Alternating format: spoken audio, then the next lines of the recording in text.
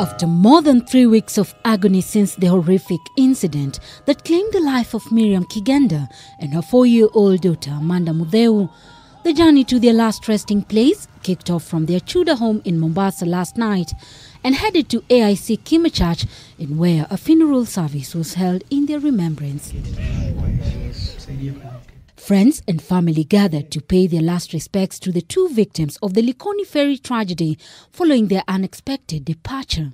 In a tribute to his departed wife and daughter, the late Kighenda's widower John Wambua eulogized them as a source of happiness in his life. I'll forever be grateful to my wife Mariam and my daughter Amanda.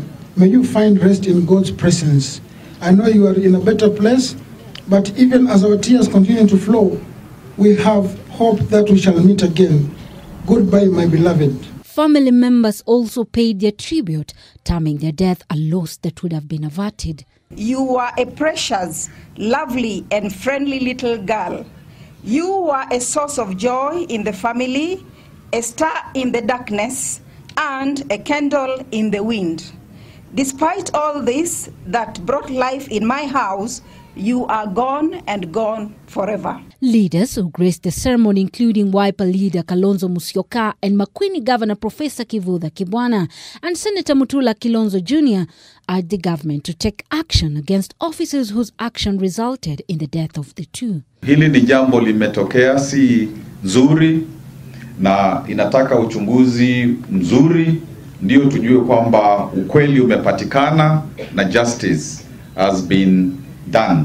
Amefukuza watu ambao walifanya Kenya Ferry Services, lakini mimi kama Senator Makueni na wakili haitoshi. Tukio hili pengine ni wake up call sasa, kwamba hatuwezi kamwe kuvumilia tukio lingine kama hili katika sehemu tunapovuka kutoka kisiwa cha Mombasa kuelekea South Coast at Likoni. The deceased were later buried at their Mung'ala village home in Makueni, bringing to an end weeks of agony for their family that saw divers take over 13 days before their bodies were retrieved from the Indian Ocean.